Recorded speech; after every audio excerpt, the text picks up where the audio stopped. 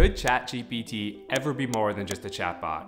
What's up guys, my name is Jason and this is Learn, Build, Repeat. OpenAI released ChatGPT November 30th, 2022, and almost right from the beginning I've been fascinated with it. Now, I'm sure by now that you've likely heard of it and have used the ChatGPT website. But I've always wondered to myself, what would it actually be like to talk to ChatGPT? You know, like a real person, where you're able to use real sentences and converse in natural language. Could it be more than just a chatbot? Could it be a mentor, an assistant, or perhaps even a friend? So, in an attempt to answer this question, I built this, a wearable ChatGPT companion that you can have conversations with using natural language. You can clip it onto your shirt and take it with you wherever you go. And admittedly, it is a little bit big and bulky and doesn't look very good because it's an early prototype, but it actually does work. Let me show you. Greg, say hello to my YouTube audience. Hello YouTube audience, Greg here. Hope you're all doing well and I'm excited to see what we can chat about today. Fire away with your questions or topics. And that's right, I actually gave this thing a name. And if you want to try this out, I actually made a free website where you can go to play around with it. It's been kind of a side project I've been working on for the past year. The link should be shown on the screen right now, so if you want to check it out, here it is. Now let's dive into exactly what this device is that I'm holding and how it works. I built my wearable device from these three components here. In the middle is a Raspberry Pi, and no, I'm not talking about dessert. It's actually just a little computer that sits on this board right here. And then on the left and right are what are called Pi hats. On the left is a battery so that I can make my device mobile, and on the right is an audio card that has a microphone and speakers so that I can talk to it and it can talk back to me.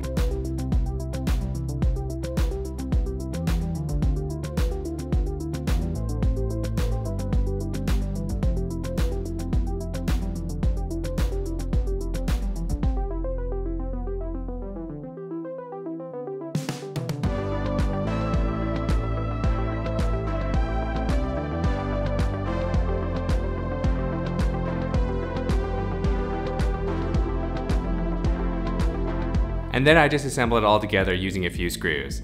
But getting the software to work was a little bit more tricky, but I'm a software engineer by trade, so honestly, it wasn't too bad. To put it simply, it works like this. This device is streaming all the audio to a server I have set up in the cloud. This server is then streaming this audio to Google Speech to Text service. This is a service that Google offers that will convert everything I'm saying into text. Then once I have enough text, I'm setting that off to GPT-4 to get a response. Once the GPT-4 responds, I'll convert that back into speech using OpenAI's text-to-speech.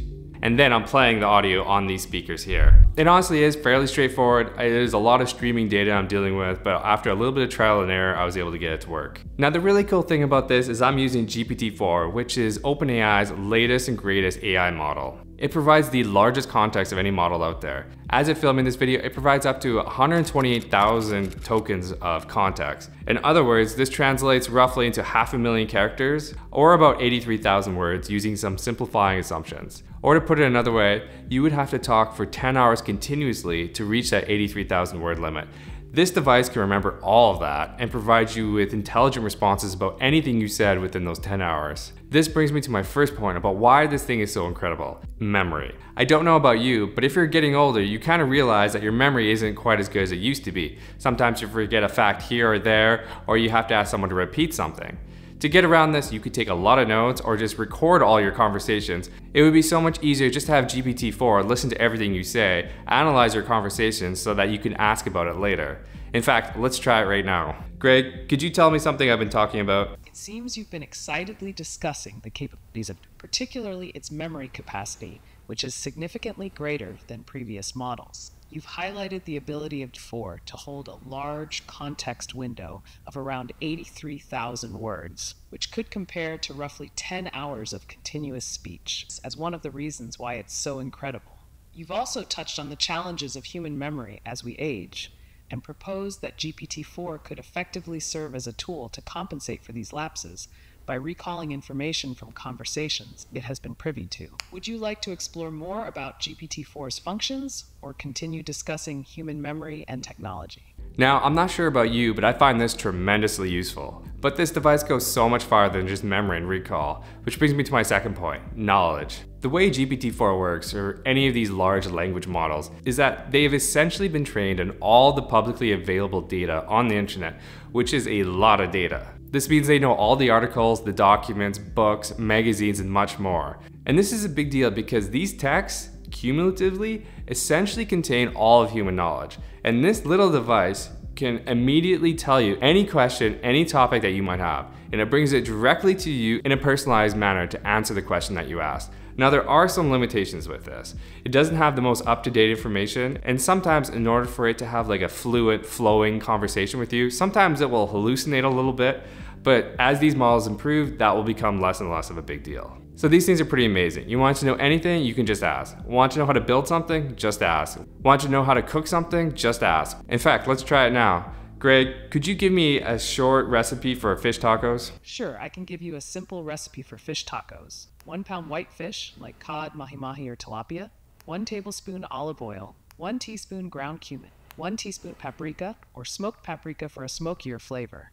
1/2 teaspoon garlic powder. Salt and pepper to taste. 8 small corn or flour tortillas. 2 cups shredded cabbage or coleslaw mix. 1 ripe avocado sliced. Fresh cilantro chopped for garnish. Lime wedges for serving. Okay, that's good enough for that. And then this brings me to my final point about GPT-4, is that these things are so intelligent. GPT-4 isn't about accessing all this knowledge, it's about actually having conversations with you and helping you reason about what you're trying to do. It'll be able to analyze your conversations that you have for up to 10 hours if you were to talk to it continuously and give you intelligent insights about what you've said. It'll be able to answer questions about your conversational history, which is super important. And it does all of this in a very human-like fashion.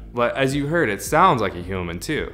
In fact, one time I was waiting for a dinner reservation and I had this thing with me. And because I was so bored, I used it to play a game with me to help pass the time. So let me clip this onto my shirt real quick. I'm just using a magnet to hold it in place. So we set out to answer the question, is this device more than just a chatbot? Is it a mentor, an assistant, perhaps even a friend? Well, I can confidently say it's not a friend, but it's definitely super useful when you're trying to actually do things in your life that require some knowledge that perhaps you don't have. And the way that I can talk to it using natural language and have it talk back to me is frankly amazing. It makes it so much easier and so much more natural to have conversations with it. And because it can remember up to 10 hours worth of conversations that you had with it, all this context makes it give you really amazing answers. Frankly, I am so surprised that this thing works as well as it does. I plan on using this for a lot of daily tasks now. In fact, I was cooking dinner the other night and I literally just opened up the fridge and it was able to step by step walk me through a cooking recipe for those tailored ingredients. And honestly, it was incredible and it turned out pretty well. And I think going into the future, you're gonna see more devices like this. These are gonna become ubiquitous because they're so useful. It's hard to deny the usefulness of these devices because they bring so much knowledge directly into your particular situation, and they do it in such a personalized manner that it's so easy to ingest. But just remember, you saw one of the first wearable ChatGPT devices here. So to sum it all up, I do think that these will become more than just chatbots and become super useful companions that you'll use in your daily life. With that being said, thank you guys for watching, and I'll see you in the next one.